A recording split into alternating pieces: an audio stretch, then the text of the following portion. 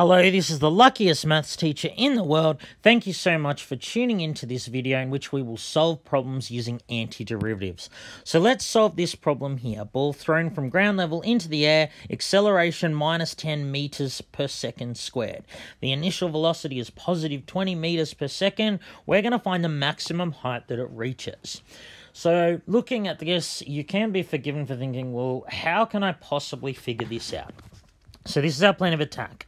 We know what the acceleration is, so we turn that into a function. Its antiderivative will be the velocity function. The antiderivative of the velocity function will be the displacement function. We're going to calculate the displacement function, which will allow us to calculate the maximum height. So we need some variables here. So we're talking about distance and time. So we're going to let y equal the distance in meters, and x will be the time in seconds. Of course, I chose meters and seconds because they were the units I was given. So let's just call this one here y double dash. That is the acceleration function. So the acceleration is minus 10 meters per second squared. So it doesn't matter what the time is, the acceleration is just minus 10. So what we're going to do now is calculate the velocity. So that is the derivative of the displacement. So that's going to be the antiderivative of the acceleration. So the antiderivative of minus 10 is just going to be minus 10x. But of course, remember, I have to add the constant c. Now, we're told that the initial velocity is 20 meters per second. So that means when x equals 0, the velocity is equal to 20. That, of course, means that c here is equal to 20.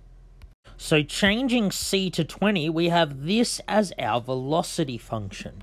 So the displacement function is just going to be the antiderivative of the velocity function. So remember, to perform the antiderivatives, we're going to raise the power by 1 and divide by the new power. Similarly here, we're going to raise the power by 1, so it's x to the power of 1, and divide by 1. So if I differentiate this function here, I get this one here. Now here, I do need to add a constant, but because it's thrown from ground level, that means when x equals 0, y equals 0, because the displacement, the height above ground, is 0. So I can just get rid of this c here because it's 0. So making this a little easier to understand, this will be displacement is minus 5, x squared plus 20x, because of course minus 10 divided by 2 is just minus 5. So now this is the displacement function.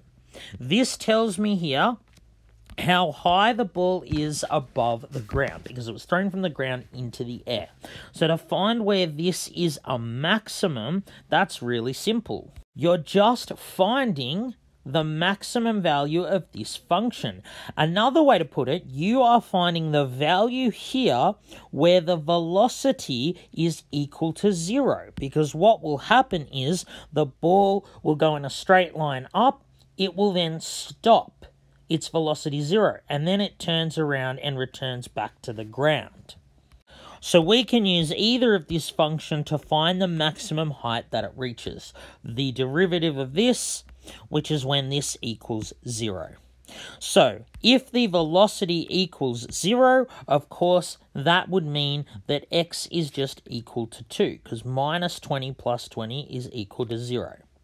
So if x equals 2, that means that the height above ground is going to be minus 5 times 2 squared plus 20 times 2. That gives me an answer of just 20 meters. The maximum height the ball reaches is 20 meters, and you can see we solved this entirely by using antiderivatives. Alright, thank you so much for tuning into this video. This has been the luckiest maths teacher in the world. Have a great day.